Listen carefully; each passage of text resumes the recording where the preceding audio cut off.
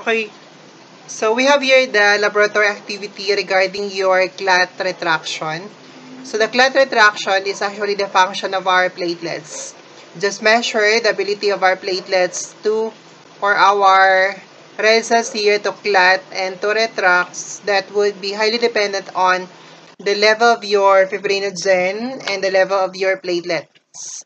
So basically, the level of the fibrinogen, a platelet here, would have an inverse relationship with the clot retraction. Like if you have decreased na platelet count or decreased fibrinogen concentration, okay, that would be automatically, that would hinder our blood here to clot and eventually could not retract, and therefore increasing the result of your clot retraction. Okay, so we have here the method for the clot retraction. So we have here your McFarlane method. Procedure for this one, so just have your test tube. You try to put here your spiral spring. So spring na galing sa notebook natin. So make sure here na tightly coiled ito and try to put here on your test tube.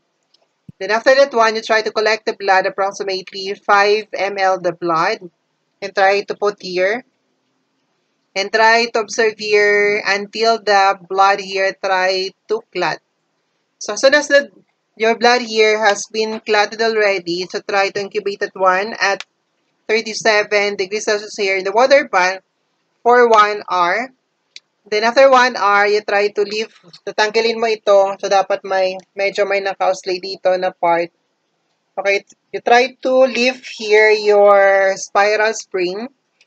Okay, along with the clot.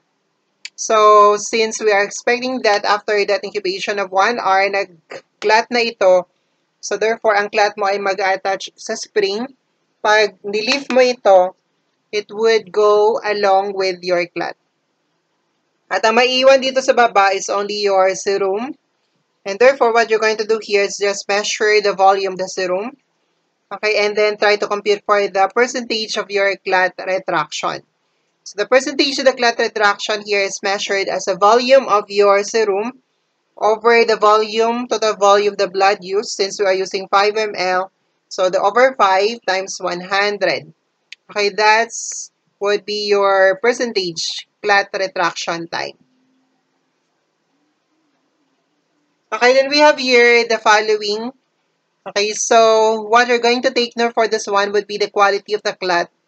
So, you should have here the solid or soft na clot. Dapat solid ang clot natin.